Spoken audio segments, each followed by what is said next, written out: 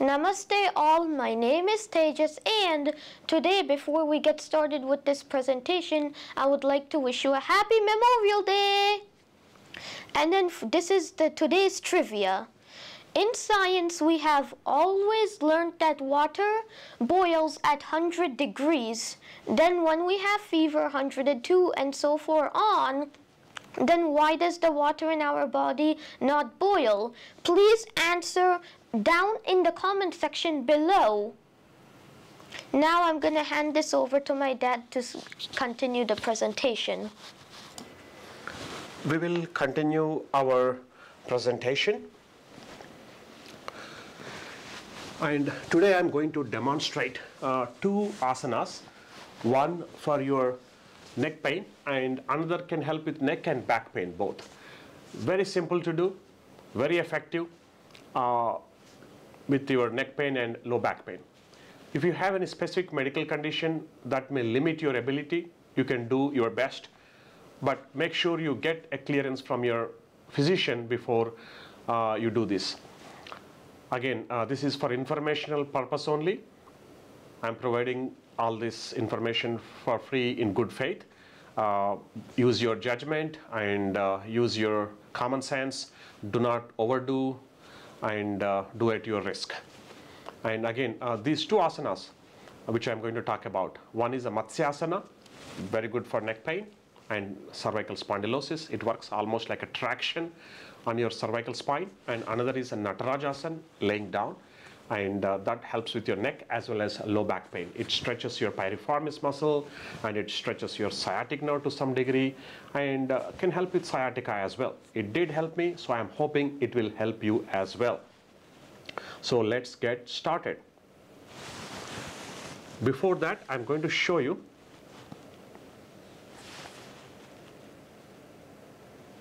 so this is our spine. So I'm just going to move a little bit away so that you can see. Okay, so this is our spine and it has 7 cervical vertebra and 5 lumbar vertebra. What you're seeing is essentially cervical spine, and the spine is has a vertebral body, and in between each vertebral body is a disc. Disc is like almost like a shock absorber, so that it helps to cushion the forces whenever you're walking and jumping. Okay, and then because of this disc, there creates a space between between two vertebral bones, so that the nerve root comes out at that level and goes into your arm and into your leg or your sphincters in the lower back. And so essentially all nerve roots are coming from the spine, and these nerve roots are the channels of communication between your body, between your brain and the body. So if there is any problem in these nerve roots, then you get pain. And if there is any spasm in the muscles, then you get pain. If there is any arthritis in the facet joints, you will get pain. If there is any disc degeneration, or disc desiccation or disc herniation, then it may impinge on the nerve root or even spinal cord, and it may cause pain. So this is mainly meant for mild or to moderate symptoms, but if you have any severe symptoms, then you should definitely not do this and consult your doctor first and get clearance. Okay, so I'm going to demonstrate first this Matsyasana, which is like a fish pose. So for this, lay it down flat on a stable surface, preferably a firm surface, and then you go into a bridge position. For this, bend your knees, lift your hip up, and then interlock your thumbs behind your hips, and then let it drop, and then make it flat, and then using your elbows, push your shoulders up, and then let your neck fall. And let the head touch little bit on the ground. Do not put too much weight on the head.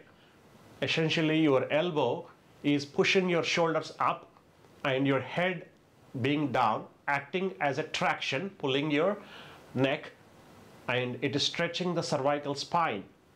And just stay in this position for 30 seconds to 1 minute, or as you feel comfortable.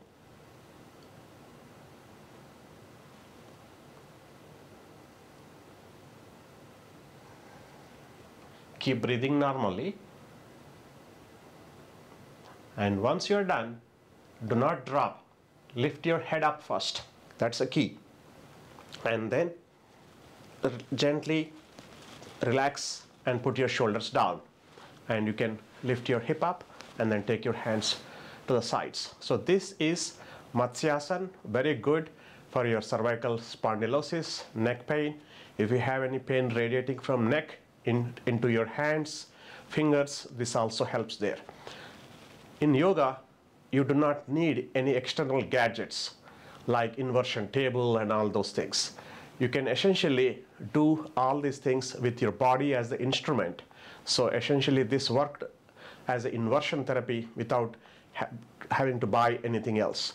The second asana I'm going to show is called Nataraj Asana in the laying down pose. We'll do it right and left separately. For this, take your ankle on the right side, put it to the left of your left knee, and then take your left hand, put it on your right knee, and then try to push it down to the ground. As you're trying to push it to the ground, make your hand horizontal and look at your right hand, and then you are pushing your left knee with your right knee with your left hand down to the ground. Do your best.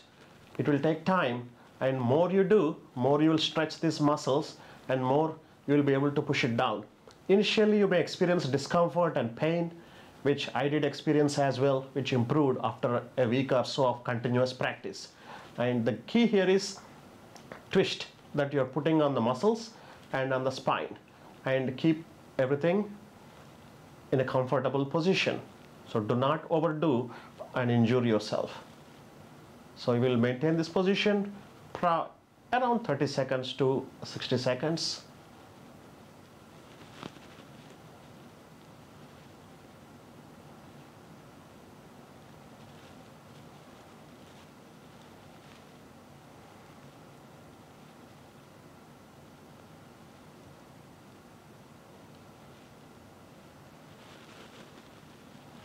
And now you're going to relax here, bring it up, down, and then put your hands here. We'll repeat the same thing, similar thing on the other side. Take your left leg, put it on the right of your right knee, and then take your right hand, put it on your left knee, and try to push it down to the ground as much as possible. And then take your left hand, put it horizontal, and try to look at it by bending your neck to some degree. And the goal is to push your right knee as you're looking at the left hand. If you're too tight, if you have a lot of lumbar issues, you may not be able to push it, but if you keep doing every day, you will be able to do it. Initially you may experience pain, and sometimes the pain may be a little bit bad in the first few days, and sometimes up to 1 week. But if you do it every day, the pain tends to go away, and the sciatica-like symptoms and low back pain tends to improve with the time. But the key here is practice. You have to do it every day.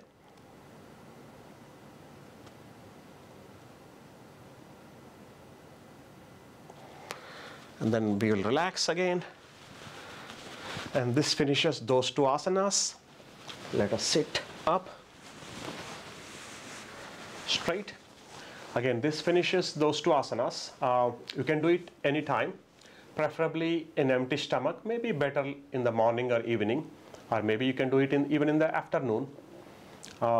Again, make sure you understand your body and do not overdo and injure yourself. Hope you benefit from it. I did benefit from it as well, and I want you to benefit as well. Thank you. Dhanyavad. Namaste.